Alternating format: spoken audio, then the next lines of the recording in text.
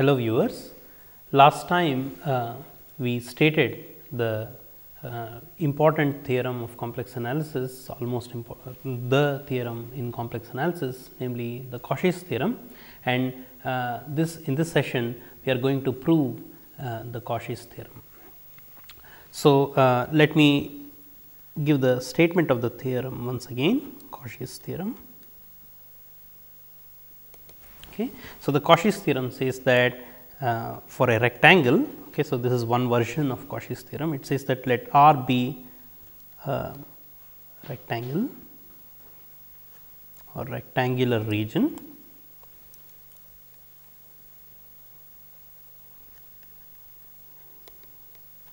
R equals set of all x plus I y such that x is in between a and b and y is in between c and d. Okay. And we will assume that a is not equal to b and c is not equal to d for non-triviality. Okay. So, it is really a rectangular region with some area, okay. And let f be analytic on an open set containing this rectangular region R, okay. Then the conclusion is that then the contour integration of f of z dz on the boundary of the rectangle R, okay, oriented in the positive sense is equal to 0. Okay. And once we prove this theorem, it does not matter how you orient the boundary of the rectangle, because once it is 0, then the rectangle boundary oriented in the opposite direction will also give you a contour integral equal to 0. Okay. So the orientation really does not matter after we prove the theorem. Okay. So, and hence this notation is being casual about the orientation. Okay. So, here is the proof of the theorem. Okay. So, let us start with a notation. Okay. So, here is a notation just to avoid writing too much. Let me give you a notation. Eta of some t is a rectangle, let us say, okay, is essentially the contour integral along the boundary of t f of z dz for any rectangular region T. Okay, so, that is the notation I will use. Okay. So, let us start with a picture. So, here is the rectangular region R. Oops. Okay. And let us subdivide this rectangle into 4 equal pieces.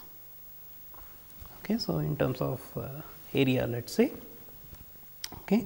So, here is the contour del R, okay, which appears here in the contour integral in the statement of the theorem. Okay. So, like I mentioned last time, what we do is we take these contours, okay, the rectangle R, the rectangular region R is divided into 4 rectangular regions, okay, and then we take these contours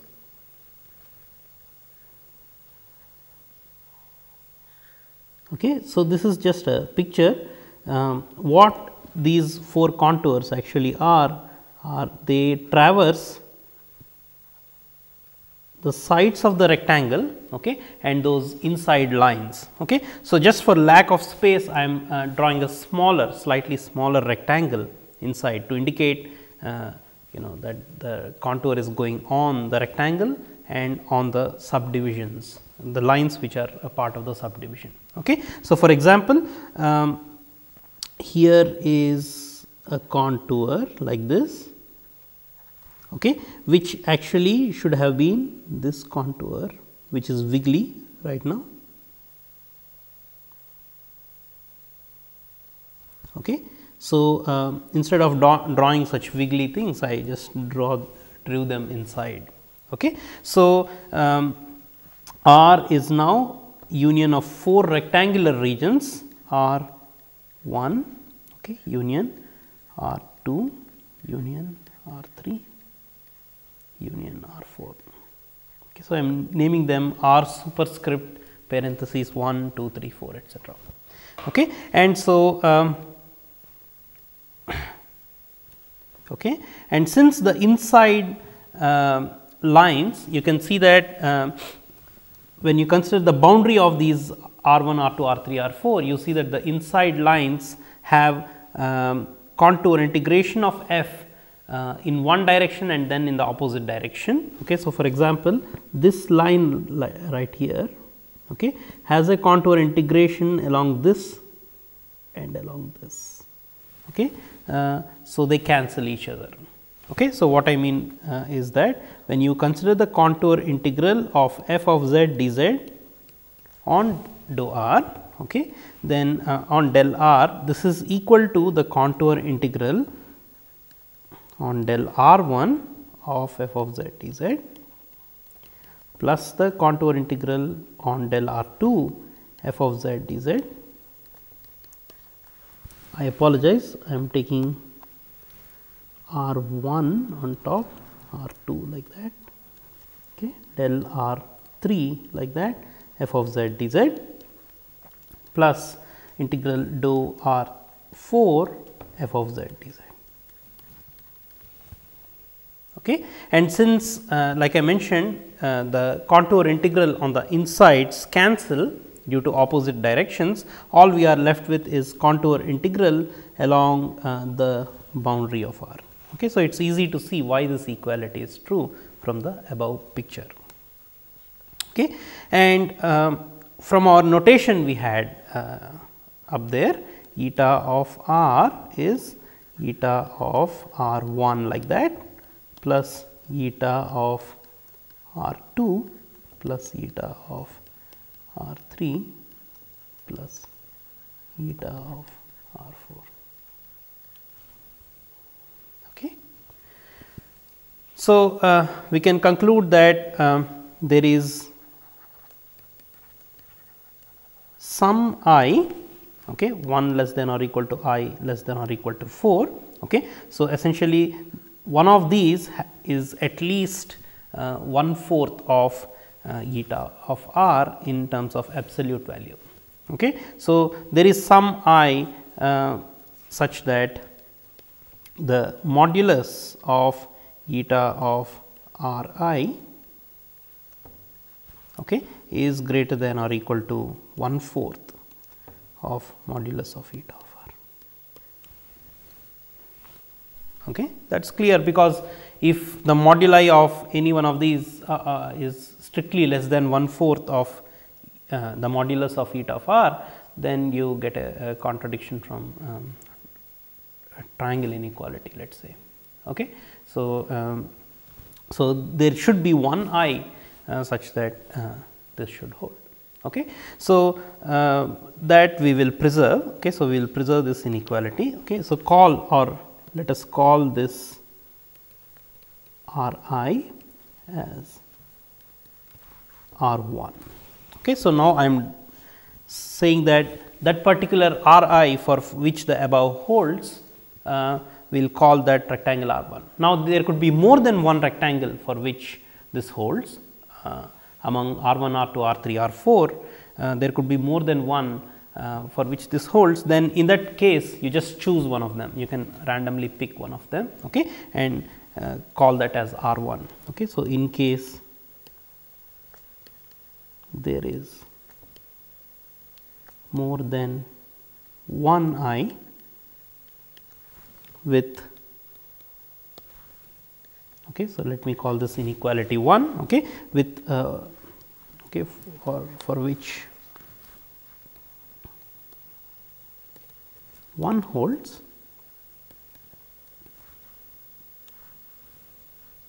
then choose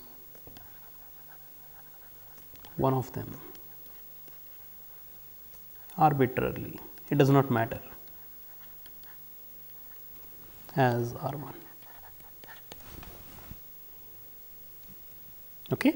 So, we will call that R 1, and then let us pretend that the top left rectangle was R 1. Okay. So, let me go back to this picture. Let us pretend that there is R 1. Okay. So, in that event, you take R 1 and do the same, divide it into 4 equal pieces, okay, and continue the process. Okay. So, divide R 1, okay, into 4 equal rectangles. By equal, I mean equal in terms of area, let us say. Okay. So, okay, and call these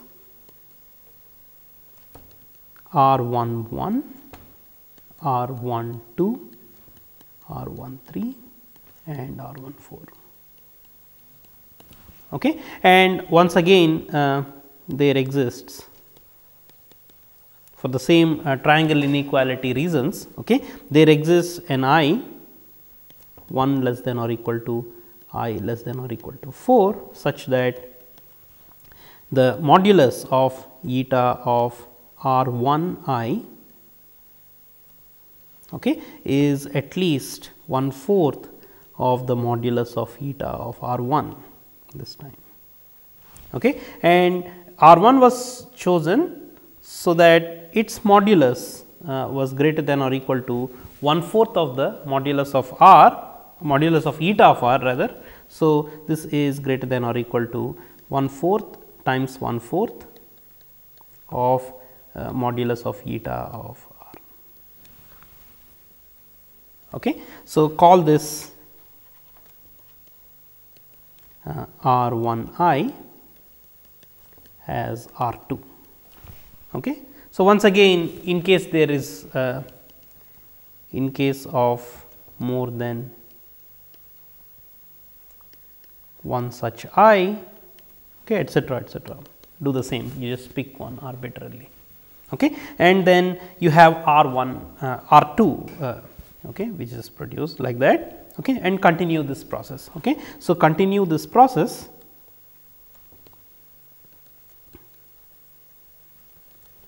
to obtain a sequence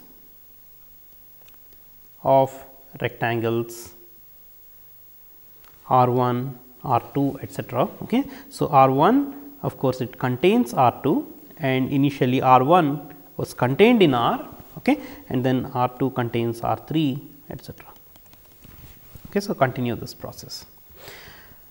Now, so we get this nested sequence of rectangles and rectangular regions rather, okay, and what's nice about these is that we have an estimate that eta of R n of the next rectangle, okay, is at least 4 power minus n times the modulus of eta of R, right. So, for example, here you observe that eta of R 2, we are going to call this R 2. So, eta of R 2 in modulus is greater than or equal to 4 power minus 2 modulus of eta of R. Okay. So, continuing this, you get eta of R n is at least 4 power minus n in modulus of eta of R. Okay. And then, so we will preserve this inequality. Okay, we will call this, let us say 2. Okay. Now, then these are nested sequence of rectangular regions, okay, R 1, R 2, etc. So, from a theorem in topology, we know that the intersection of these is non-empty, okay, and these rectangles are shrinking in area, each one is 1/4 of the previous one, Okay. So, they converge to a certain point because the intersection, their intersection is non-empty. Okay. So, we will say that, okay, so these rectangles converge to a point z star. Okay. Same z star, of course, that is inside the rectangular region R. Okay. And then it is in the following sense. Okay. So, given a delta positive, okay, there is a natural number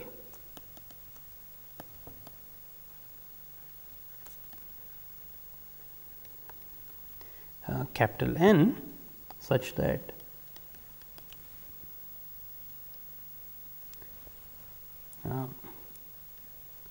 R capital N is contained in set of all z such that the modulus of z minus z star is strictly less than delta. Okay. So, if you consider z star, which is the point of convergence of these rectangles, and you consider a delta ball around it.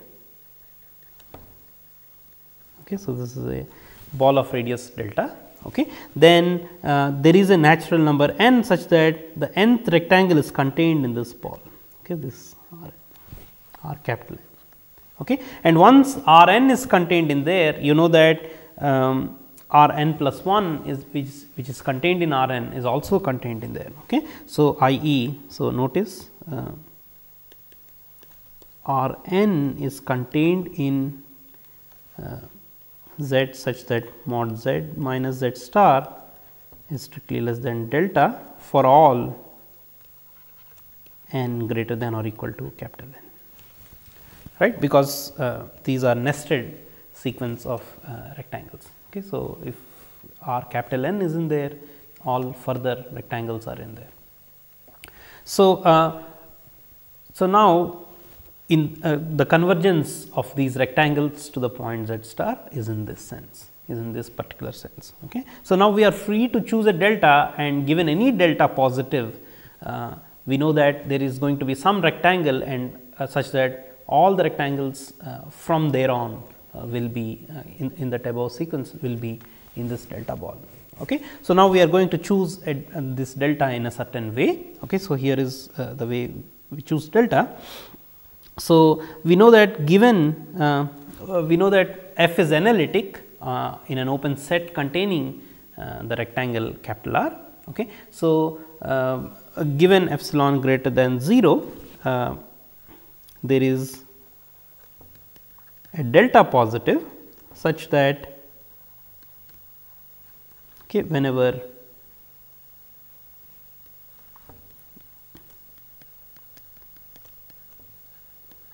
okay, the modulus of z minus z star is strictly less than delta, the modulus of f of z minus f of z star okay, minus f prime of z star times z minus z star okay, is strictly less than epsilon times modulus of z minus z star.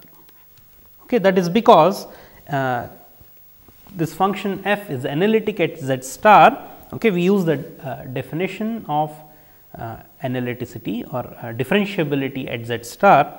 So, whenever so given epsilon greater than 0, there is a delta greater than 0 such that whenever these z's are in a delta neighborhood of z star, this inequality holds. Okay. So, this we will call this as inequality 3, right. This is I mean 3 is clear from definition of differentiability f of z minus f of z star okay, okay, divided by z minus z star, the limit of this as z approaches z star okay, is equal to f prime of z, z star rather.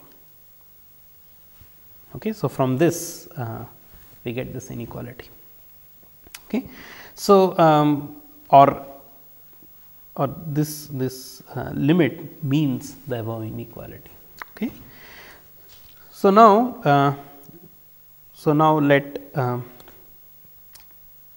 let epsilon greater than 0 be given, okay, then choose. So, now this is a fresh epsilon we start with, let epsilon greater than 0 be given, okay. Choose delta positive such that 3 holds, okay, and given, okay, and after choosing this delta, okay, obtain an n, okay, a natural number n such that this here holds, such that R n is contained in set of all z such that mod z minus z star is strictly less than delta. Okay. We saw that given any positive delta, this can be done. So, now after choosing this delta, we can get such a containment. Okay. We can get such a natural number. We will make some observation by the fundamental theorem of calculus.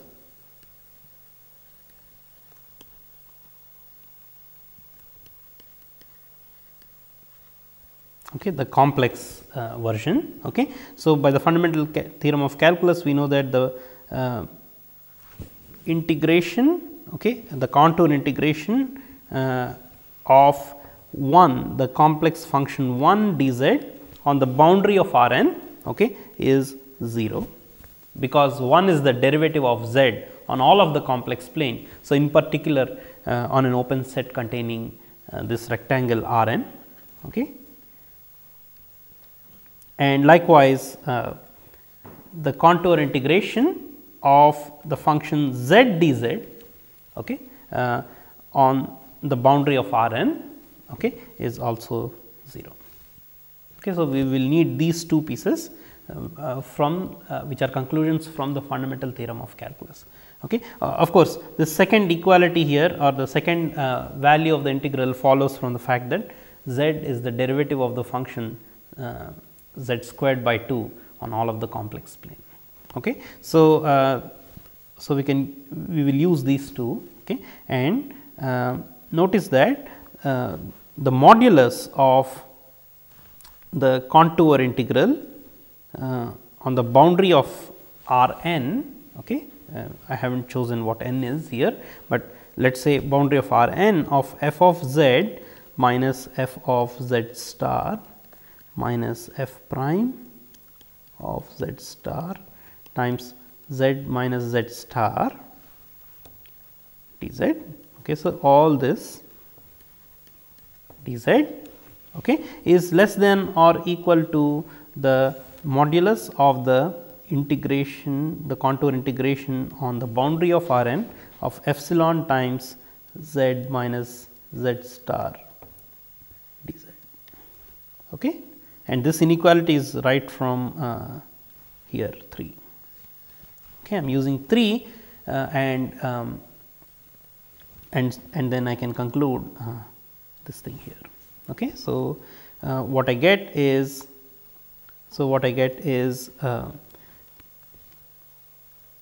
this is the integration, the contour integration of f of z dz minus the contour integration on the boundary of R n, okay, f of z star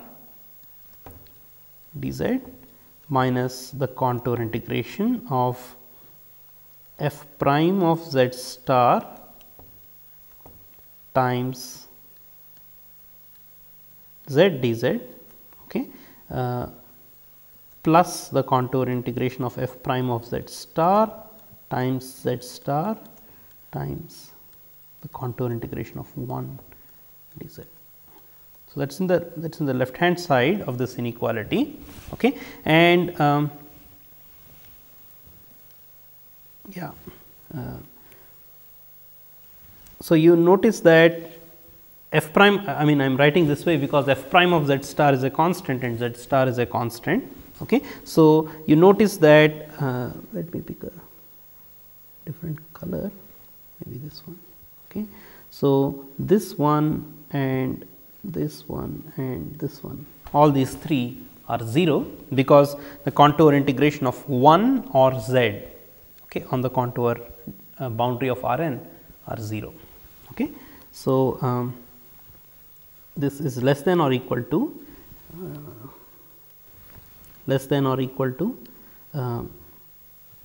epsilon times the contour integration on R n, okay, of the absolute or modulus of z minus z star times mod d z.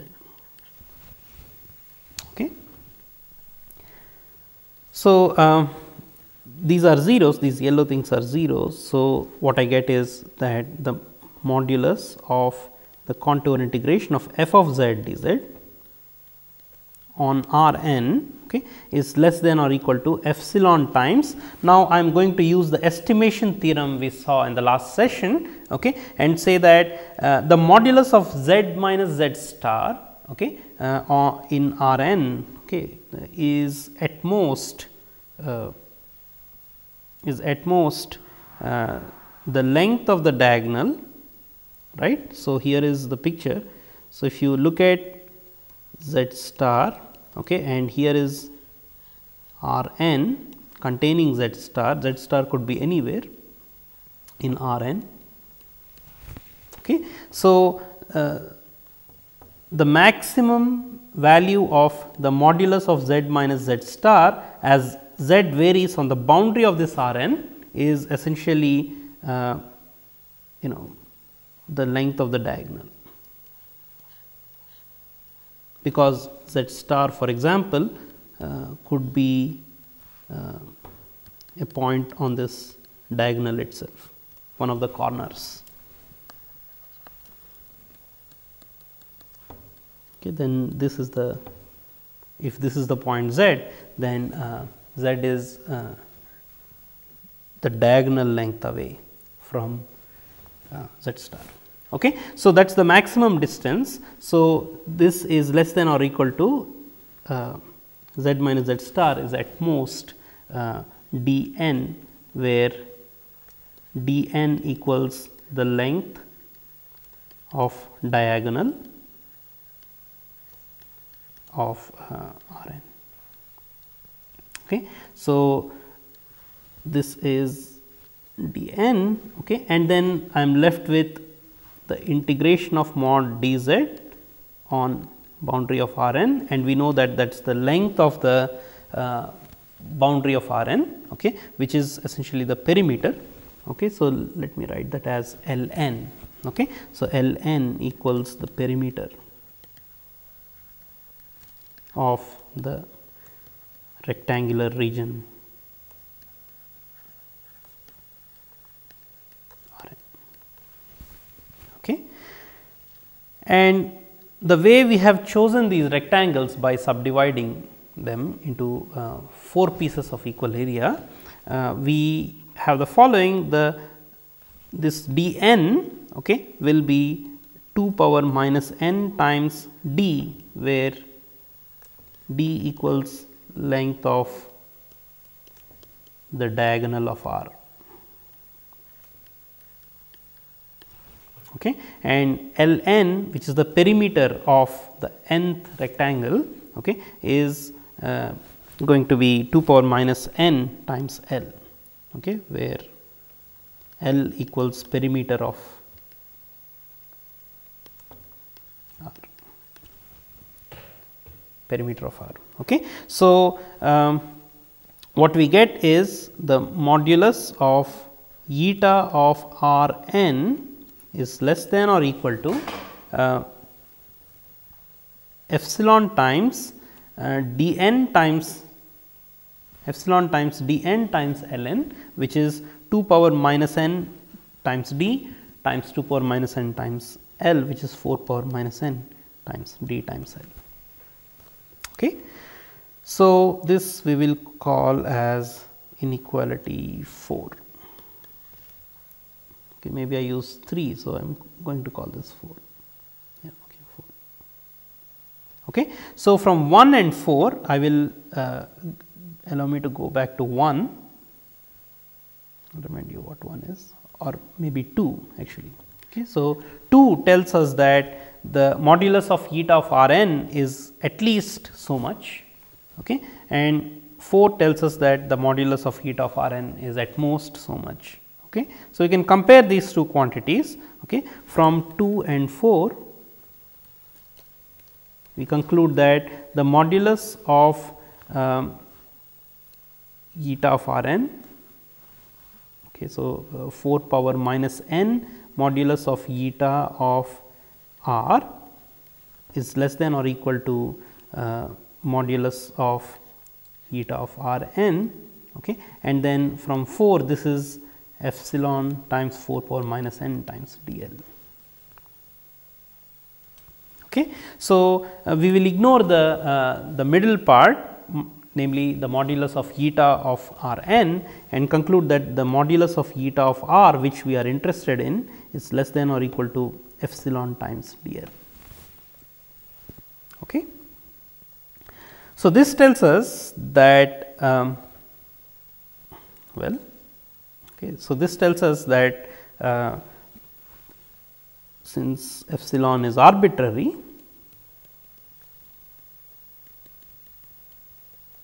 okay, that eta modulus of eta of R is actually equal to 0. D and L are fixed constants.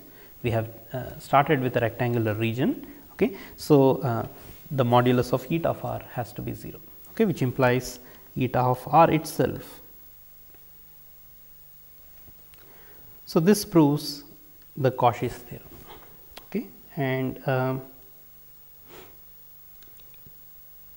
so, let us before proceeding further, let us see the interpretation or one physical interpretation of Cauchy's theorem. So, there is a I am going to give the fluid mechanics interpretation of what Cauchy's theorem is telling us. There is an equivalent version for electricity one can or for electric fields that one can construct, but nevertheless here is a physical, okay, a physical interpretation.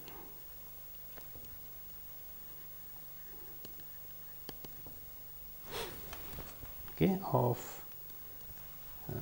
Cauchy's theorem.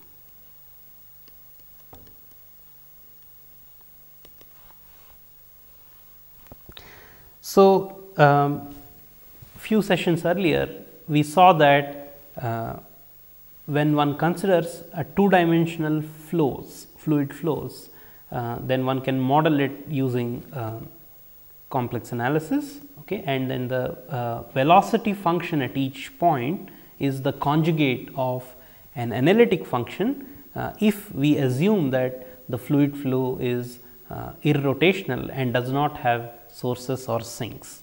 Okay. So, irrotational just means that the fluid is not just rotating around a point, roughly speaking, okay, and then it is not stagnant anywhere. Okay. And likewise, source or a sink tells us that there is no fluid produced anywhere during the flow, okay, or there is no fluid which is which disappears, no volume of fluid which disappears during the flow.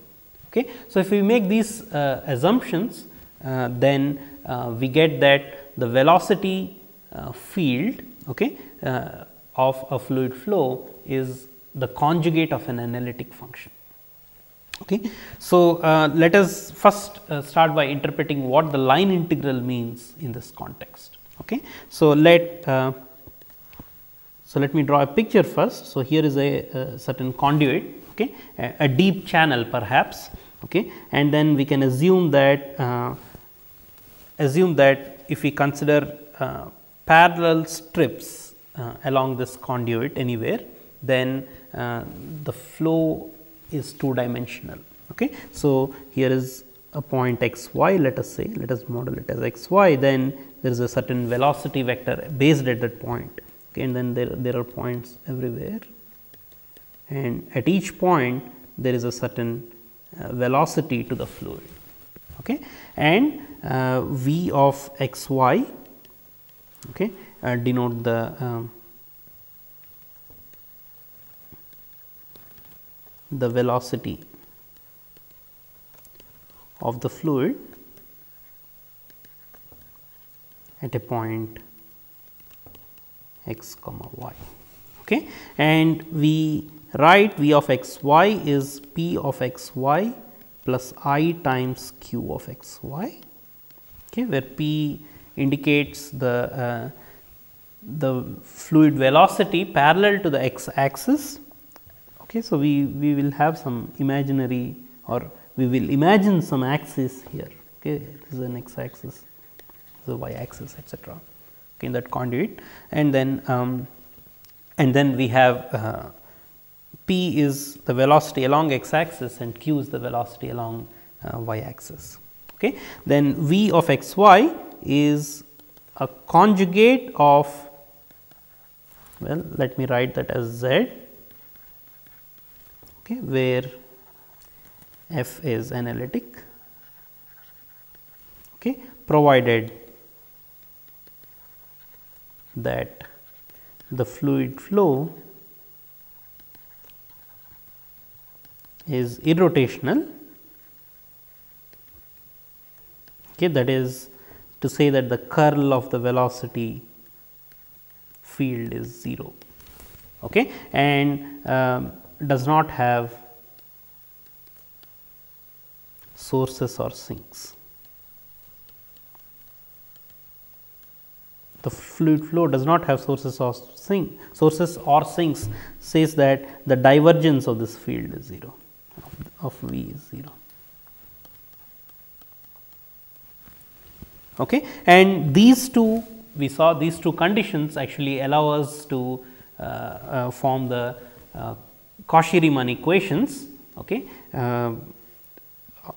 They allow us to conclude that the Cauchy-Riemann equations hold, okay, for the function V bar, okay, which is f. So, with these conditions, we have V is a conjugate of an analytic function. Okay. Now, we will first start by interpreting a line integral. So, let us for simplicity assume that gamma is a certain arc like that. Okay, it is a curve. In terms of what we have been describing, gamma is what I have drawn here is the trace of a gamma, of a certain gamma, which is a parameterized curve. And so, and remember that the interpretation of line integral is independent of how we actually parameterize the curve itself. Okay. So, I will just call this piece of string, okay, this piece of curve here as a contour gamma, okay, and I am keeping it simple. I am not allowing it to self intersect or anything. Okay. So, here is a simple piece, and let us now assume f of z is, well, f of z is p of x y minus I times q of x y from above, because V is p plus I q. Okay. And so, the contour integral of f of z dz along this kind of smooth curve, okay, is the integration from a to b, where gamma is parameterized from a to b, okay, to c, of f of gamma of t, gamma prime of t dt. Okay. So, if I call gamma of t as x of t plus I times y of t, okay. So, gamma after all has its image in C, okay. Then I can write this line integral as a to b, f is p of, okay, gamma of t. Gamma of t is a point in the complex plane. Okay. So, strictly I should be writing x of t comma y of t. So, p of x of t comma y of t, okay, plus or rather minus I times q of x of t comma y of t, okay, and then gamma prime. So, times gamma prime is x prime of t plus I times y prime of t dt. Okay. So, I will write this as, for simplicity I will ignore, I will drop writing x of t, y of t, etcetera. I will simply write this as p minus I q times x prime plus I y prime. Okay. Since what each one is a function of is clear from the context. Okay. So, this is that. So, now let me multiply these two. So, a to b p x prime plus q y prime plus I times p y prime minus q x prime and then dt, all this dt. Okay. So, we can write this as or split this into integration from a to b p x prime plus q y prime plus I times integration from a to b of p y prime minus q x prime dt. Okay.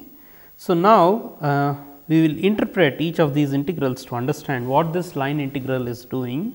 Okay. So, here is the curve gamma, okay, and at a point t in time, okay, here is the point gamma of t, let us say. Okay. Gamma prime of t gives you the tangent vector to this curve at a point gamma of t. Okay. So, here is gamma prime of t, which is the tangent vector to this curve, okay, and v, which is let us say the velocity vector based at this point gamma of t, is somewhat like that, let us assume. Okay. Then you notice that the integrand here, I am sorry, this is dt here. Okay. The integrand here in the first integral p x prime plus q y prime, okay, can be interpreted as the dot product of v with the tangent vector gamma prime of t. Okay. So, here is the velocity vector v. Okay. So, so gamma prime of t, I mean v times gamma v dot gamma prime of t is the first integrand. Okay. So, the real part, what it does is okay, it takes the dot product of the tangent vector with the velocity vector, okay, and plus I times, what about the imaginary part? The imaginary part is the dot product of, or can be interpreted as the dot product of the vector p q, let us say, okay, with the vector y prime minus x prime. Okay. Now, y prime minus x prime is a vector which is perpendicular to x prime comma y prime. So, it is a vector perpendicular to the tangent to the curve, which means it is a normal to the curve, okay, and from the direction y prime minus x prime we can make out that it is pointing inwards, whatever inwards means. So, which means it is pointing from the left of the curve to the right of the curve. Okay. So, okay, from the region left of the curve to the region right of the curve, okay, starting from the point gamma prime of t. Okay. So, this integrand in the imaginary part can be interpreted as the dot product of v with the normal in that particular direction, okay, dt. Okay. So, what is the physical interpretation of these two? Velocity when integrated along a direction, if we assume is the displacement of the fluid or the amount of fluid. Okay. So, then this integrand, this integration actually gives you the displacement of fluid along the curve gamma Okay, and this imaginary part is this stands for the displacement of fluid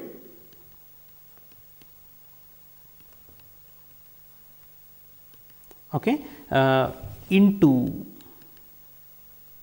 okay. This does not, I mean, this into does not make sense for a non closed curve, but let me just write it, it is into the inside of gamma.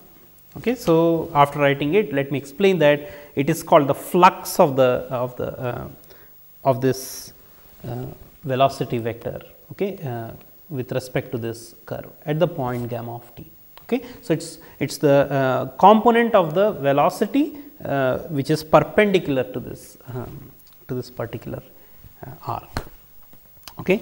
So, then when we have a closed curve, okay, so for a simple closed curve contour, okay, or from what we have proved, okay, so this is more general, but for a rectangular region at least we proved the Cauchy's theorem. Okay. So, for a rectangular region Cauchy's theorem says that the integration of f of z dz, where f is analytic, okay, is equal to 0, okay, where f is analytic on and inside the contour R. Okay. So, from the fluid flow interpretation, okay, so what we have is, if the fluid flow if the velocity field v is f of z bar for an analytic function f on and inside this rectangular region R, what we can say is that there is no amount of fluid. Okay. This is telling you that the integration of f of z dz on dou R is equal to real part of the integration of f of z dz on the boundary of R plus I times the imaginary part of this, which is 0, okay, which is given to be 0 by this okay, by Cauchy's theorem. So, since the real part and the imaginary part are both 0, okay, what this part is telling you is that the fluid displacement, okay, or fluid displaced, okay, along the curve, along the closed curve, that is important, okay, along the closed curve is 0. Okay. So, there is no fluid which actually keeps flowing around a contour. Okay. So, there is no stagnation in that sense. Okay. And the imaginary part being 0 tells us that okay, once again averts that there are no okay, there is no fluid trapped inside the rectangular region.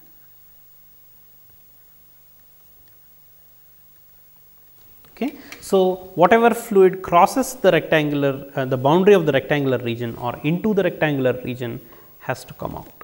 Okay. So, so there is no fluid which remains trapped, that is what this says. Okay. Because when you add up the normal components of this velocity, they give you the total fluid, okay, which remains inside. So, that is 0, tells you that there is no fluid which is trapped. Okay. So, this is an interpretation, physical interpretation of Cauchy's theorem. Next, let us consider the following extension of Cauchy's theorem, a mild extension of Cauchy's theorem. Okay. So, let f of z be analytic on and inside, okay, on an open set containing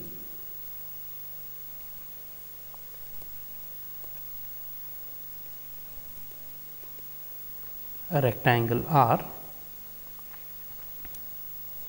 okay, a rectangular region. Okay, by rectangle R I mean the rectangular region R, okay, except at a point zeta inside, okay, which is in the interior of this region. Okay. So, if it is true that if the limit as z goes to this point, the special point zeta, z minus zeta times f of z, if this limit is equal to 0, okay, then the integration, okay, on the boundary of this rectangular region R of f of z dz is still going to be 0. Okay. So, this is modified Cauchy's theorem. So, we have the similar setting or almost the same setting, except that there is a special point zeta where f is not exactly analytic, f is not analytic, perhaps it is not even defined there, but what is important is it satisfies this mysterious condition.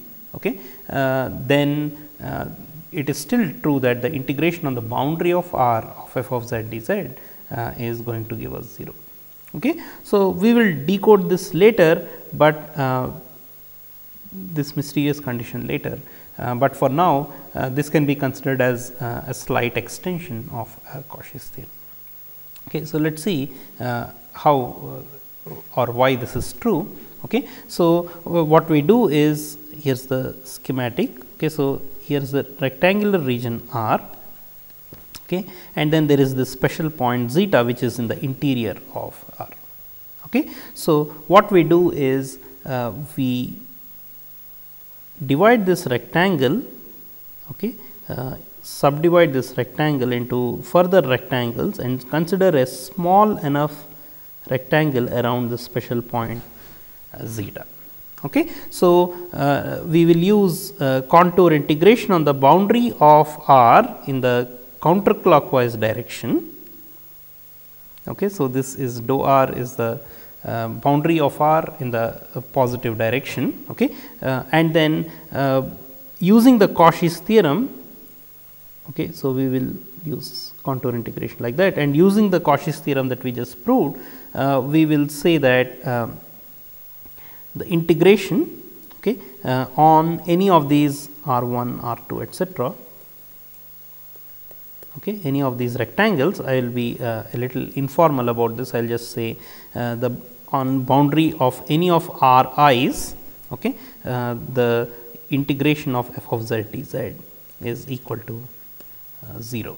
Okay, that we know because f is analytic on an open set containing this whole rectangular region, for example. Okay. Now, perhaps except on this little rectangle which surrounds the special point zeta. Okay. So, for that special point zeta, I am going to make a special adjustment. Okay. So, firstly notice that the integration on the boundary of R in the counterclockwise direction, okay, is now equal to of f of z dz is equal to the integration on this smaller rectangular region. Okay. I can assume that to be a square. I can adjust these sides so that that small rectangle is actually a square. Okay. So, that I will say that is R zeta, which stands for the rectangle containing zeta. Okay. So, the integration is equal to the integration on boundary of the rectangle R zeta of f of z. Okay. So, we will save this equation 1, okay, and with the given condition. Okay. So, given epsilon greater than 0, since limit as z goes to zeta of z minus zeta times f of z is equal to 0, given epsilon 0 greater than 0, there is a delta positive, okay, such that whenever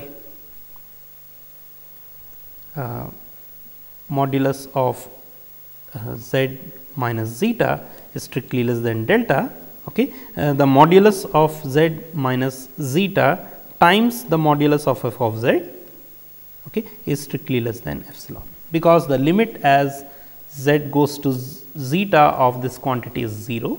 Okay. The modulus of this is arbitrarily less as z goes to zeta.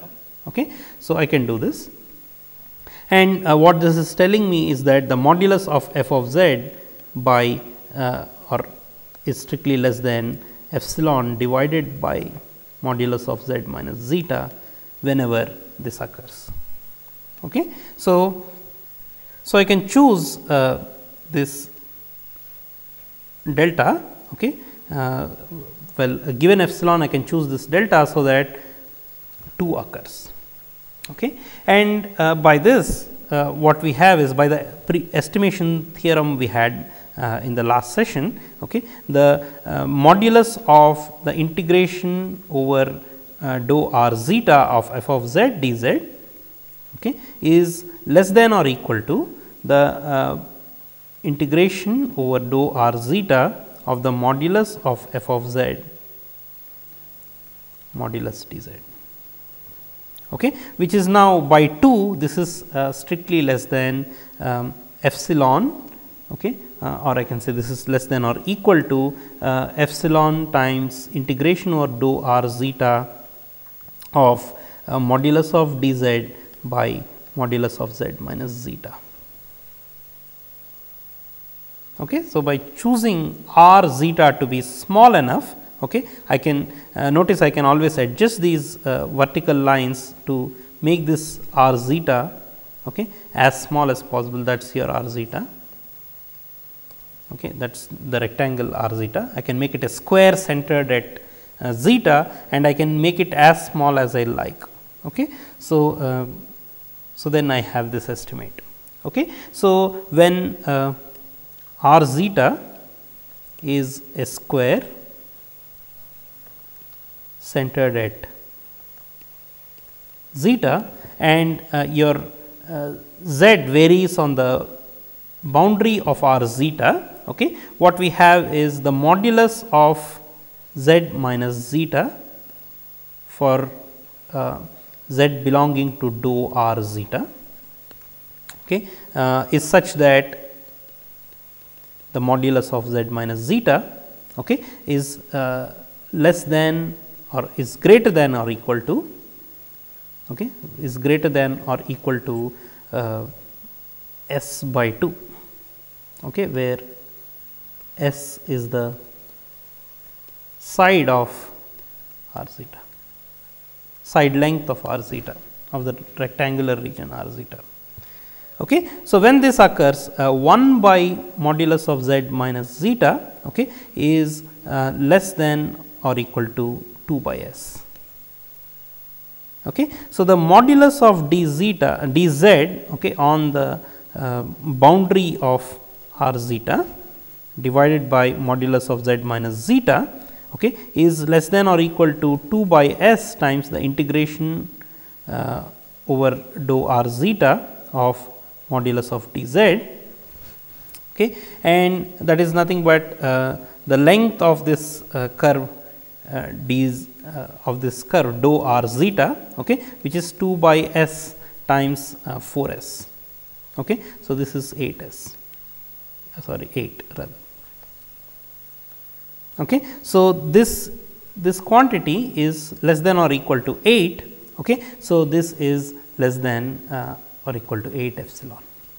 Okay. Since epsilon is arbitrary, okay, so since epsilon greater than 0 is arbitrary, so given any epsilon I can do this. Okay. What I conclude is that the integration, the modulus of this integration is 0. Okay. So, the only complex number with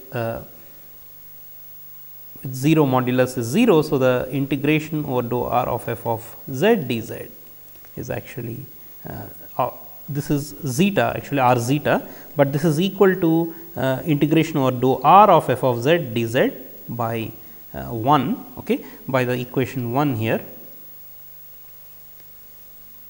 Okay. So, this is equal to 0. Okay. So, that proves the contention. Okay. So, with this I will stop this lecture here.